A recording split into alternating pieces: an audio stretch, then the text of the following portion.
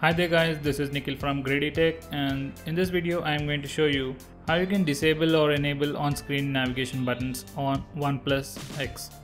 So guys, this method probably works on OnePlus 1 and OnePlus 2, so anyway, do check it out. So guys, on OnePlus X and other OnePlus devices you have the option to enable on-screen buttons or use the hardware capacitive buttons. So anyway, if you want to enable the on-screen buttons, like I have done it over here, simply go to settings, and once you're in settings, scroll down a little bit and select buttons.